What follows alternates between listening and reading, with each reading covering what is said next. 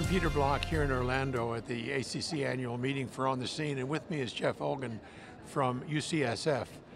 We're talking about the VEST trial, which Jeff has just presented here at ACC, an interesting trial having to do with defibrillating vests versus defibrillators, or how to take care of patients with acute myocardial infarction early on. Right. So Jeff, tell me about the study.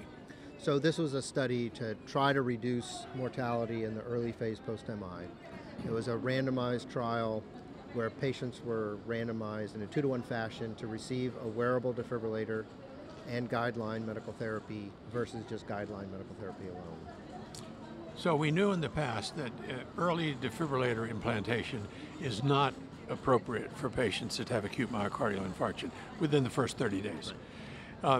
And now this is really a trial that asks, well, maybe that's right, but if you give somebody a vest to defibrillate them if they need to, will they be better off? So what's the outcome? Yeah, I mean, I think the difference between this and the ICDs are that once you put an ICD and it's committed for a long time, lots of patients will improve their ejection fraction over that period of time and may not need an ICD. So that was why we thought that WCD, the wearable defibrillator, might be a good bridge. So we found that our primary outcome, which was sudden death reduction, was not statistically significantly reduced, although it was trending in the right direction. We did, however, find a reduction in total mortality in the wearable defibrillator arm. Now, that's a weird outcome. So total mortality means stroke, total mortality means, being run over by a car, and so forth.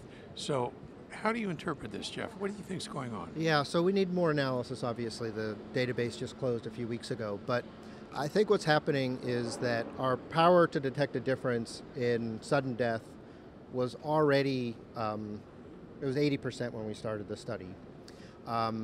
Interestingly, our assumptions around mortality in the control group and risk reduction was spot on. We estimated a 5% mortality rate in the control group and a 3.7% mortality rate in the WCD group, and we got 4.9 and 3.5. The effect size we estimated was 35%, and it was 35.5%. But what went into the calculation was the amount of patients who wore the vest. We assumed a 10% non-wear rate, and we had a 20% non-wear rate, and that further reduced the power. And then I think the most important thing is classifying sudden death is really challenging in this population.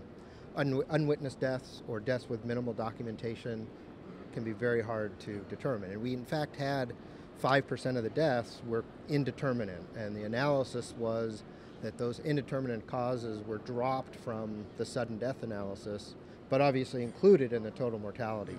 I got it, Jeff, but the interesting thing about this is if you're wearing a vest and you go to the trouble of being part of the study and so forth, one of the things that struck me is that maybe because of that you're more conscious of other things that are going on, and you may call your doc earlier. That may save you. I think that's right, and I would add on top of that that the vest does more than just deliver shocks for ventricular tachyarrhythmias. It detects asystole and bradycardia.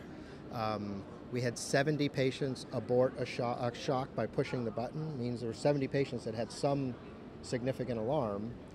We did show fewer strokes in the defibrillator arm. Perhaps those were due to detecting AFib early or detecting TIAs early with bradyarrhythmias. So lots more analysis to know to sort that out, but I think it's probably a combination of those things. So an interesting trial. If you had an infarct, would you want to have a vest to go home with? I think at this point, it's hard to argue with a total mortality decrease. There you go. Thanks very much, Dave.